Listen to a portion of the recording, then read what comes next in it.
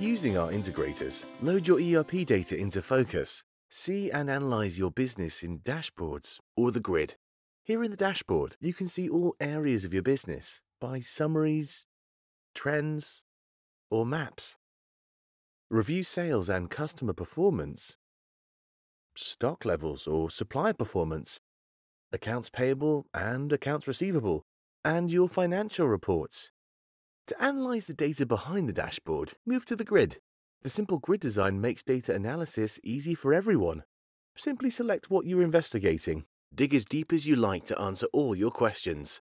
Let's say you're a manager at a wholesale distribution company. You've customized this dashboard to show your big picture: revenue, profit, margins. Your revenue is 4.4 million. Your forecast is 5.5 million. But you still want to find new revenue opportunities. You start at sales, your sales team, and their collective performance. You can drill down into any individual's results. Say you want to analyze Chris's performance. By clicking on Chris, the dashboard will update to only show his activity. The bullet chart shows he's falling short on sales targets. And the gauge in the red zone shows his revenue is down on last year. Just remove the filter to see everyone's performance again. Let's explore more about Chris and the team by going into the grid. You can look at the data by any time period. You're looking at year to date. Here, you're looking at the sales value.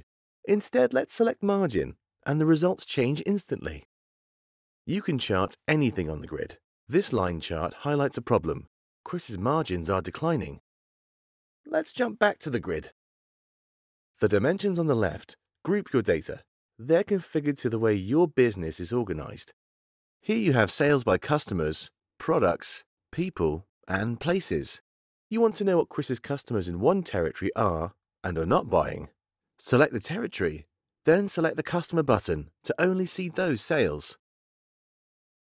To compare this to last year, select variance mode.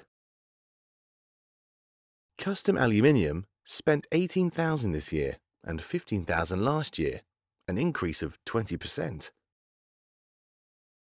Sort by variance to see the biggest increases over the year. Positive variance shows some customers are up versus last year. Sort in the opposite direction to see customers that are down. You can also focus in on a single customer. Select Co-op Purchasing and hit the Focus button. Sales are down 80% on last year. You want to find which products they're buying and which they're not buying. The highlighted products they've stopped buying are your revenue opportunities. You can boost revenue by cross-selling. You do this in matrix mode, which is designed to analyze the complementary things in your business. You select two product classes your customers should buy together, then select matrix, then select customers. This shows all the customers buying either or both product classes. Now you filter the data and see customers who are buying product class A but are not buying any of product class C. This is missed potential you'll want to share with the team. Save it to the dashboard. Start conversations with your team about any risks or opportunities as you discover them. You've got data. See the opportunities and get results.